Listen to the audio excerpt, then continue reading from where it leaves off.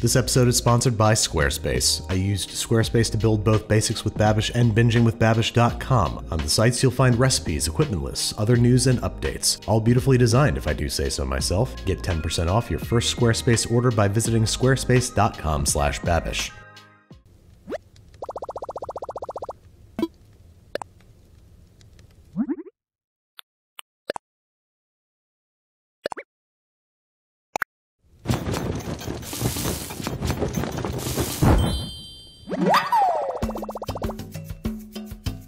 Hello there, welcome back to another episode of Arcade with Alvin. Today we're going to be taking a look at the Japanese fruit cream sandwiches from Animal Crossing. Now these sandwiches are a simple yet pleasurable delight. They're made of three things: soft, fluffy, sweet milk bread, a generous helping of light but airy whipped cream, and nice large servings of fresh fruit. Now it might sound weird to have a fruit sandwich, but these were found everywhere in Japan when I've been lucky enough to go, and I will say were probably one of my favorite things that I found in the 7-Elevens and convenience stores all around the country. Just to give these fruit a little bit of touching up, we're going to take the strawberries and just simply slice the tops off. For the tangerines and oranges, we're going to peel them, but also we're going to try to take those little membranes that go along the outside of each slice, just so that it looks a little bit cleaner. Alright, now the fruit can go hang out for a bit while we work on our components. First, making milk bread from scratch. And one of the keys to that is a tangjong, or a milk-based roux. So, in a medium saucepan over medium heat, we're combining 75 grams of bread flour with 135 grams of whole milk. Stirring and heating this until this becomes a sticky paste that leaves a thin film of residue. Once it's become a nice sticky ball and that no longer has any huge lumps, we're going to take this out and continue with the rest of the recipe. In a large mixing bowl, we have 720 grams of bread flour, 7.5 grams of yeast, 45 grams of sugar, and 7.5 grams of salt. After our dry ingredients are mixed together, we're going to take that chilled tangjong from earlier, tear it up into little chunks, and throw that in and give that a mix before we add in the rest of our liquid ingredients, which starts with 90 grams of heavy cream, 405 grams of whole milk, and 60 grams of honey.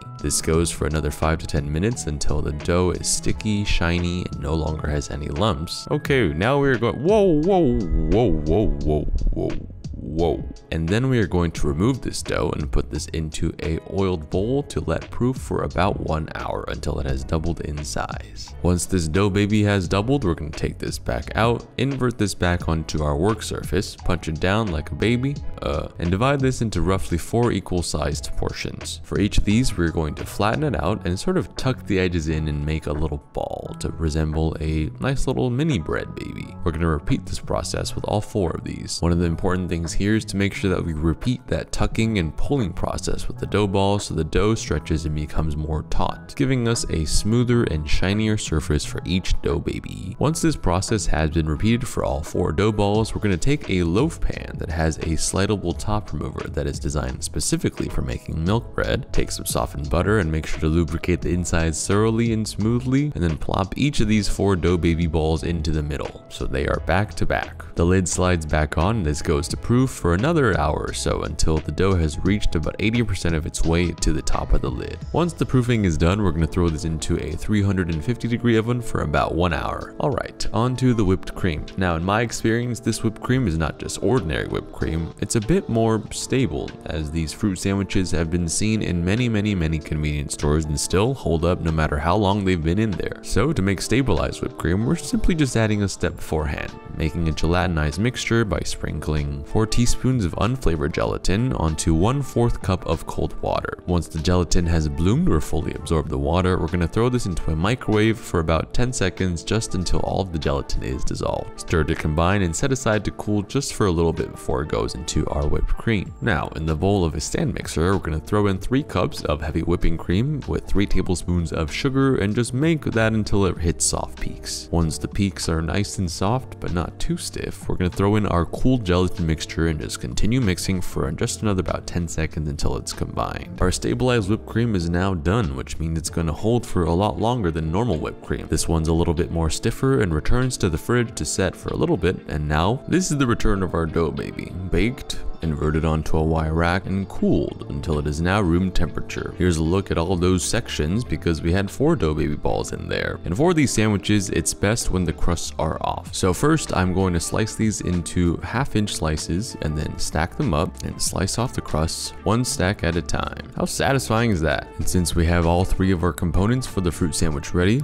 I think it's time to assemble. I thought that doing this over a nice surface of saran wrap would be cleaner, so we placed down 1 slice of our bread, a good portion of our cream, and use a spatula or a knife to kind of spread this outwards, leaving a little lump in the middle, because that is the bed of whipped cream that is going to hold our fruit in, like this strawberry here. We're going to place them going diagonally, and also make sure to cover the other corners with the equal altitude of the same fruit. Then we are going to assemble a new one, the same pattern with the cream and the lump in the middle, but this one with some different fruit. The beauty of these sandwiches is in their cross sections, so we must line up the fruit accordingly along the diagonal of the bread. A lot of thinking and planning to do here to imagine how a knife would go through this sandwich. Once the fruit has been assembled on the first layer, we're going to go ahead and take our whipped cream that has been stabilized and pipe this over the top, trying to fill in any of those gaps so that when we squish it down with a piece of bread, we can hopefully not have any giant air pockets. Might have over whipped the cream a little bit too much, so it's a little thick, but hey, I think it'll do. 1 crustless slice of milk bread goes on top to squish, and then we wrap these in saran wrap twice. 1 lengthwise and 1 widthwise, that it is tightly enveloped and has time to sit. I like to make sure that since we know which way we set the fruit, we also mark that with a Sharpie so that we can cut it the same direction after we wrap it. These wrapped up sandwiches go into the fridge to rest for at least 1 hour, but ideally overnight, because the bread needs to hydrate from the cream and the fruit, and all the flavors could absorb together a little bit better. Otherwise, we're just going to be eating bread, fruit, and cream